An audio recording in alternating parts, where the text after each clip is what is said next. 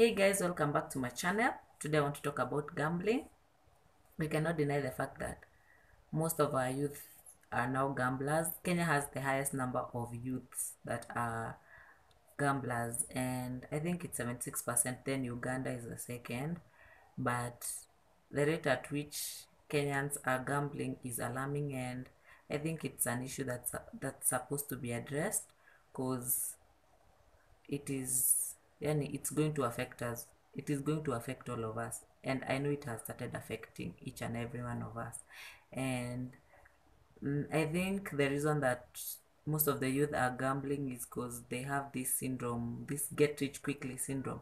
I think it's the one that is making people gamble. They want quick money. They don't want to build wealth over a long period of time. They want quick riches. They want to get rich quickly, yani. So I think today I'll share a few tips on how to stop gambling, because there are people who are addicted to gambling. I'll share a few tips on how to stop.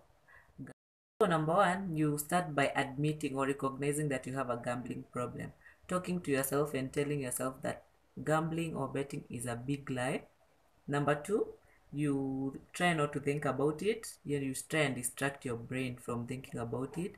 And then the next thing you do, you open up to somebody and tell them that you have a gambling problem. You can talk to a friend or your parents or somebody you trust. Tell them you have a gambling problem, so that they can be a good support system. Maybe they can try and distract you each time you want to bet or gamble. They will distract you. You can also manage your triggers.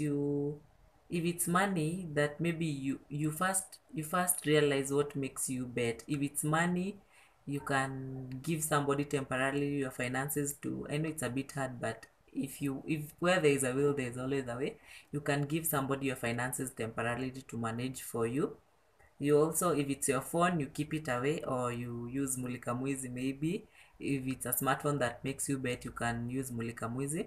If it's data, maybe data, internet data, you can stop buying. You can, yani udajikata kabisa kwa internet. Kani simu unanunua tu mulika mwizi. If it's your friends, don't put yourself in a position to bet or to gamble. If it's friends that make you gamble, try avoiding them. Or maybe when they suggest you gamble or you bet, you just tell them to, you tell them to do a different activity. If it's hard for them, then you just walk away, because you cannot be putting when you're trying to stop something, you're not supposed to go to if it's those friends, you can start by avoiding them. By the kubet na kuanga hard sana, because unaonanga tu nikiekelea maybe nitakula the next game, unajipata umeekelea. But trust me, it is never healthy. I used to bet by the some time back, but I stopped, and I realized that one day I went to Mledger. For those people who use Safaricom, I downloaded Mledger and checked the statement. Niko na ile do nime withdraw ni kidogo kushinda ile nimetuma kwa hizo kampuni. So trust me, it is never easy to stop, but once your mind is at it, you can stop, because where there is a will, there is always a way. Also understand the risk of gambling, because gambling comes around with many risks.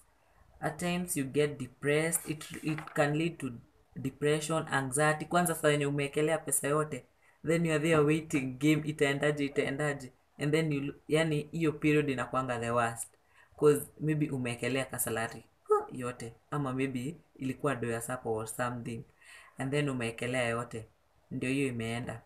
So kabla hata iende, uko tu hapo, uko anxious, unangojea tu how will this game end, how will this, yani inakwanga tu hard life, yani mtu amejichagulia hard life.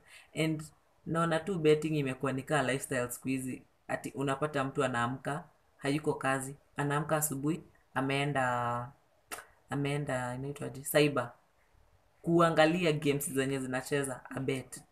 Yani mtu ni kama ameemployiwa na betting. It is not a good thing, by the way. So you are